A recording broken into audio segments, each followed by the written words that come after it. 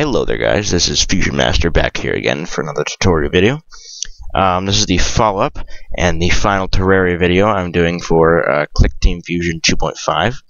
So today we're going to want to start by doing is we're going to get all this clutter out of the way, because we're going to make room for the character. Finally, we're going to add in a playable character that can interact with the environment.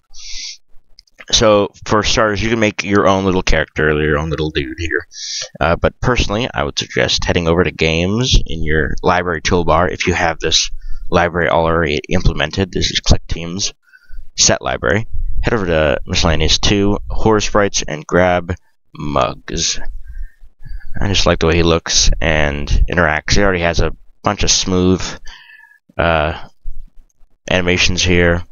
So, he looks good, just walking around. So I would use him. And we're going to want to give Mugs the platform movement. This will allow him to interact with the environment like Mario or any of those other platforming characters would. So, we're going to want to set this to button 2, the control. What that's going to do is it's going to set his jump button to control. Rather than shift, which is going to work a lot better. So let's run this frame. See what we got here. So I don't know if you caught there or not, but when we started the frame, he just fell, and he did that because we did not establish that he's supposed to collide with the environment. So go over here and tell him collisions with this. Mugs is going to bounce. So when we start up again, see here. He now bounces with our environment, which is good. His jump is weak right now, and that's kind of doesn't look very good. So let's make that a little bit stronger. Head back over here. And we're going to want to set his strength to maybe 100. Let's put his gravity at 40. Let's see what that looks. That's much better. Okay. Now we're going to want to set so that he can, or you can, break blocks. So you can actually get down here into the good stuff. So to do that, first off, we're going to want to give every single block here alternative value. We're going to call that health. So let's give ground health of 100. Dirt has a little bit less health, it's easier to break, and cobble has a lot more health, so 250. Okay, and then we're going to want to set it over here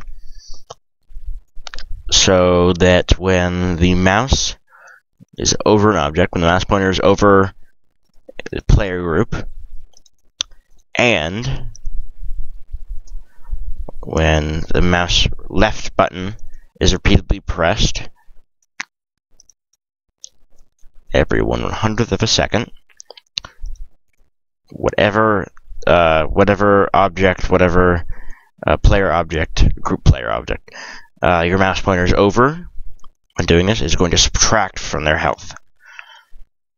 Let's go over here and ensure that the health is lower or equal to 0. This is destroyed. I like to put it at lower equal instead of just equal, because although technically it should only ever go down to equal before destroying, occasionally this will happen when you have a lot of objects going on in one frame. It will skip over 0, or it won't qualify fast enough, and then you can get into the nether region of that area.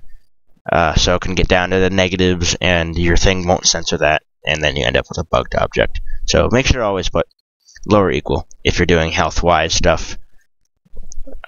So if we just check out here, we should. Yep, there you go.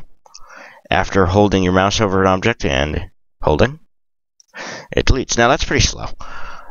I'm not gonna lie there. That's pretty slow. So how about we make it? Let's see, that's about as low as we can go. So let's see. We can do this though. Let's do subtract maybe 10. Yeah, let's subtract it. Let's see what that looks like. There we go. That's a lot faster. So there we go. We got a little mining object here. And you can always, so if you wanted, you could always set your mining object to be more powerful. So if you wanted to like have like tiers of pickaxes, it doesn't always need to break 10 off. You know, it doesn't always need 10. Here's what you could do. You go to Terraria, go to Properties, and set global value. Pickaxe.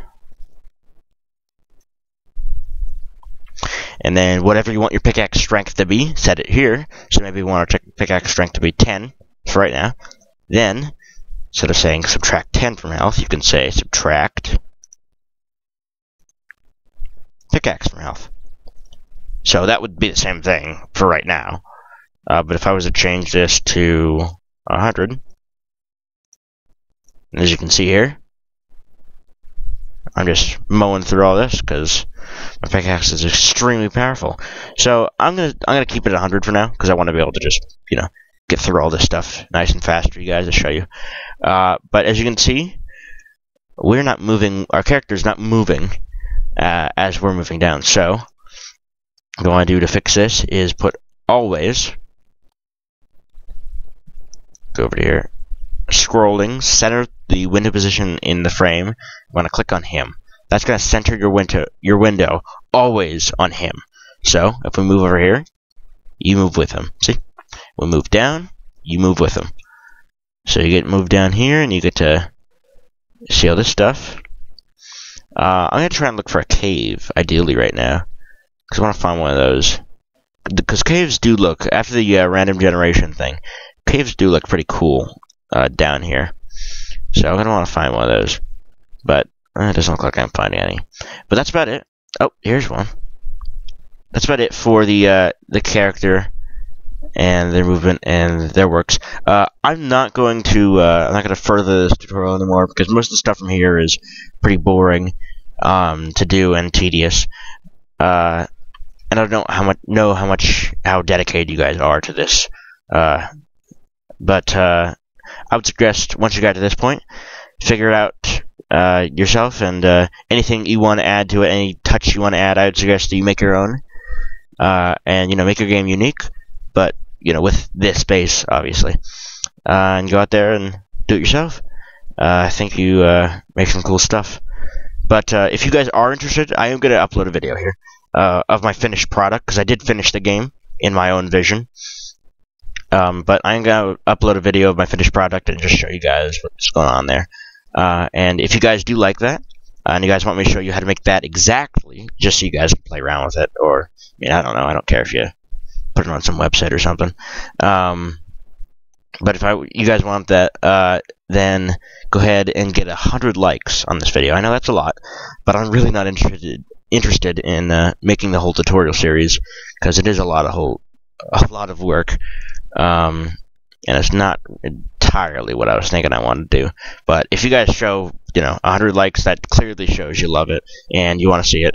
So 100 likes on this video, and I would be more than happy to show you guys how to do it. Make sure to check out the next video. I'm going to show you the finished product that I have. And make sure to comment down below anything you either want me to show you how to do, or any questions you had about this video. Subscribe to the channel if you liked it. There's more content to come, and thank you guys for watching. I shall talk to you later.